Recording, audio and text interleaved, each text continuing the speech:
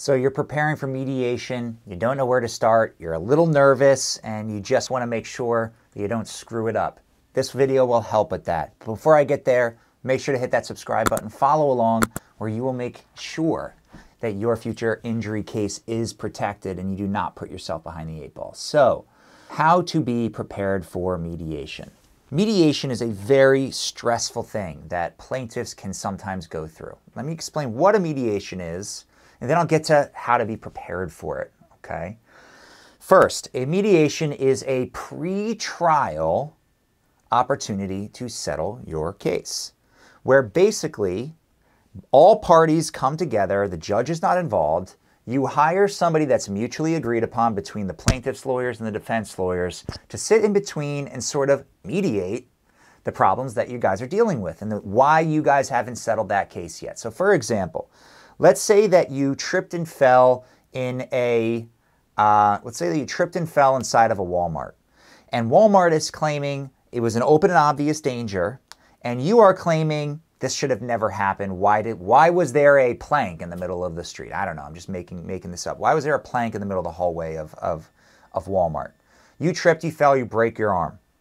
All right, so defense counsel says it was open and obvious, you should have seen it. This is not a deposition where your testimony is under oath. Really, this is just an opportunity for everybody to come together to hopefully get these cases resolved. So let's say that your demand was $100,000, and let's say that the offer was $20,000, and you entered into the mediation $80,000 apart.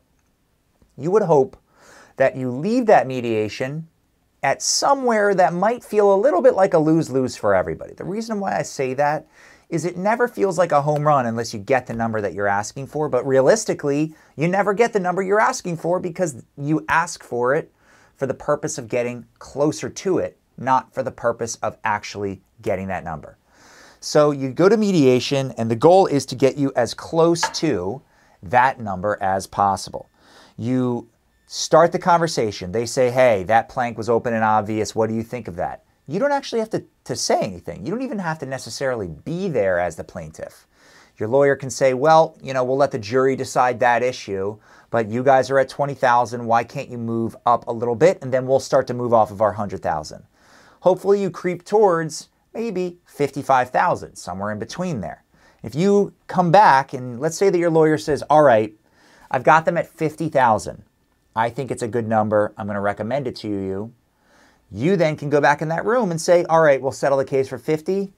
Case is over. So the ways that you can prepare is don't say anything more than you're asked. Don't say anything more than you're asked. Now, that is the number one thing that plaintiffs do to kind of screw up their case, is they say something when they weren't necessarily asked about that thing.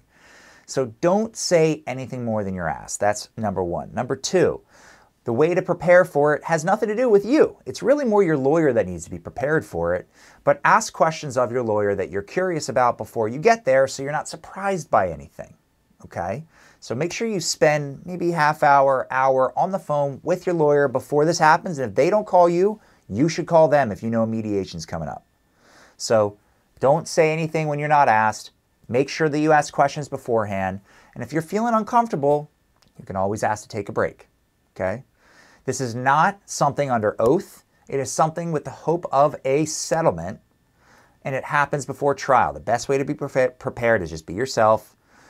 Don't ask anything unless you're asked. And even if you're asked, you can ask your lawyer beforehand, hey, if I'm asked this, should I answer it? All right?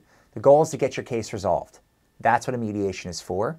If you can't get your case resolved in mediation, guess what? You got trial coming. It's not the end of the world. Thanks so much. If you have any questions, feel free to reach out. If I didn't hit on something with this, make sure to reach out and ask me a specific question or comment it below, and I'll make sure to get you some more specific answers on anything that I may have missed. Make sure to hit that subscribe button, follow along, where I will make sure that your future injury case is protected. Thank you.